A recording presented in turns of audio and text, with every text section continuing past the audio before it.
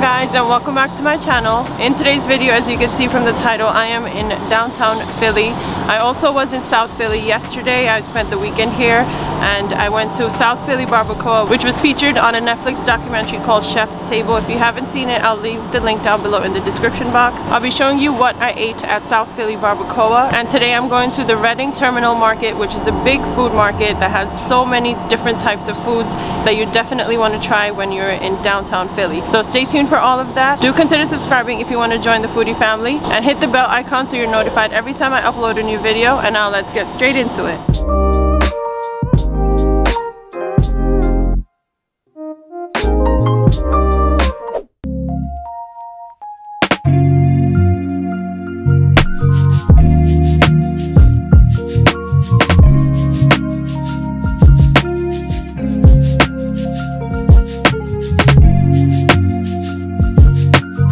So yesterday I was in the bustling neighborhood of South Philly, and in this location there's so many Spanish restaurants, but I wanted to visit this specific one because it was featured on Chef's Table on Netflix. So at South Philly Barbacoa, everything is made out of lamb. The lamb tacos, the lamb pancetta, and even the soup that they make is made out of the lamb broth, the lamb juices that come out when the lamb is cooked in the barbacoa style. So barbacoa essentially is just a method of preparing meat or cooking meat just like barbecue. So barbecue comes from barbacoa. You can make their own handmade corn tortillas, and you can order the lamb meat in kilos or per taco, and they have a wide selection of toppings that you can choose from. They have cilantro, onions, cactus, different types of salsa, and I can tell you this is the best taco that I've ever had. The meat was so tender, and even the pancetta, which was also made from lamb, was seasoned with all these different spices and had so much flavor. If you don't want to try out the pancetta that they have, you can just get the regular lamb. And for all my Muslim viewers out there, all the lamb is 100% halal, so you have no excuse to not try this out.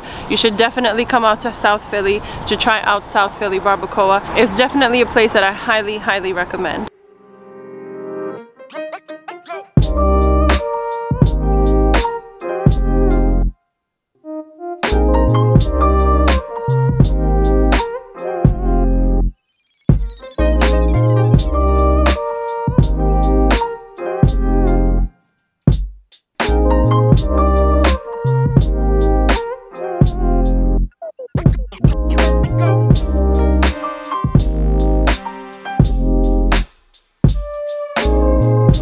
So I had to do a voiceover for this part because there was music playing in the market and I didn't want to get flagged by YouTube for using copyright music, and also people were talking in the background. So Reading Terminal is a huge indoor market that first opened in 1893. Yes, it's very old and a landmark in Pennsylvania. It has 70+ vendors selling fresh and local food and produce.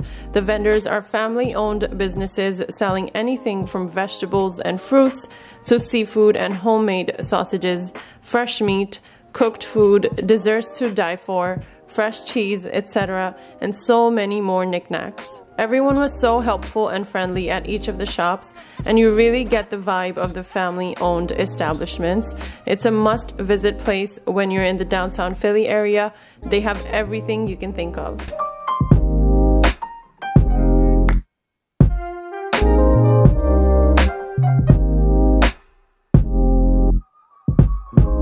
When I was at Reading Terminal Market, I stopped at one of the diners there called Down Home Diner. They have all the diner classics, omelets, corned beef hash, etc., etc. But we ordered a fried whiting fish with cheesy grits. This was so flavorful and crispy on the outside, and the fish was still very tender inside. And the grits were buttery and cheesy. It was the perfect match.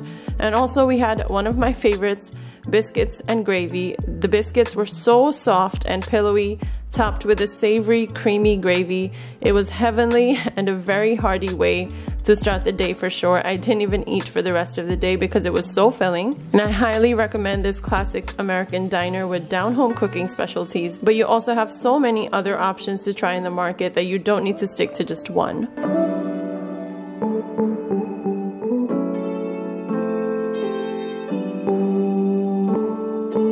Hey guys, so it is actually a few days later. I never got a chance to film an outro for you guys out there in Philly, and I didn't want to end the video at like a random spot just in the middle of the video. So let me know in the comments below what you guys think of today's video. I do want to do more of like the travel and food tour types of vlogs, so let me know in the comments below what you guys think. I love hearing from you and I love your guys' feedback. So if you guys enjoyed today's video, make sure to like, comment, share, and subscribe. I hope you guys do get to visit the places that I showed in today's video, and I'll be seeing you in the next one, guys. Until then, take care of yourselves.